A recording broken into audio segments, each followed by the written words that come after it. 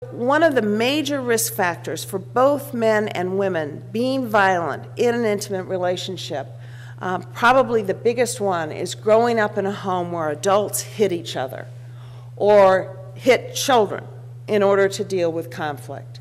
When children see their father hit their mother, and also when they're growing up in a home where there's mutual violence, children end up with symptoms of PTSD, oftentimes full-blown diagnosable PTSD.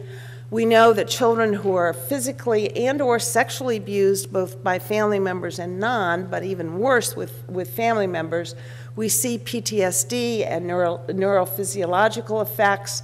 And when we think about this intergenerational transmission, where we know that the children of violent parents tend to become violent as parents themselves, both to their own children and to each other, we used to assume it was all cognitive, that they were learning to hit. And I'm sure that that is part of it.